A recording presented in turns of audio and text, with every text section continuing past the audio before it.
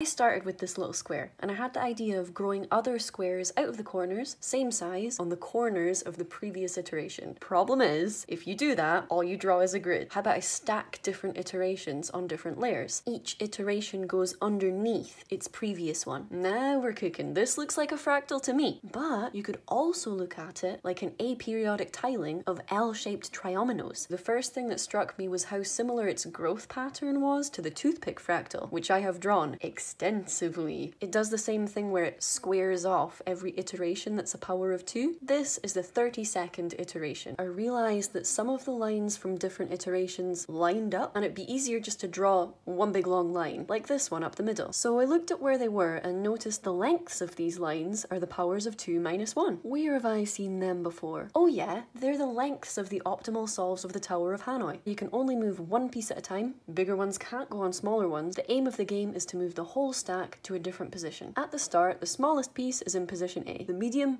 also A, and the biggest A. So we'll call this AAA. The options from here are moved to BAA or CAA. So for a 3-layer Tower of Hanoi, this is the entire graph showing all of the possible moves. The solutions are in the corners. And as you can see, it is a Sierpinski triangle. If you give each piece a little musical note, it makes a nice pattern when you do the optimal solve.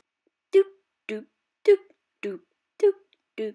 But if we look back at our fractal, we actually have that pattern along the edge. It's the ACAB-ACA pattern. And if I extend these edges out, now it's the ice fractal. So I wondered if something like this would work along the diagonals. I gave it a go, and it grows like an Ullon-Warburton cellular automaton, which is exactly what it sounds like, a computerized version of how cells grow. If you stop one iteration before the end, boom, T-square fractal. Now, zoom right into the first few iterations of this. You can see it's the top-down view of an octahedron. And there's a fractal which we can make by successively carving out tetrahedrons from the triangular face of the octahedron. The second iteration would look like this. If I rotate this, another view is the Sierpinski triangle. It's nice when the world works out like this. Fractalicious.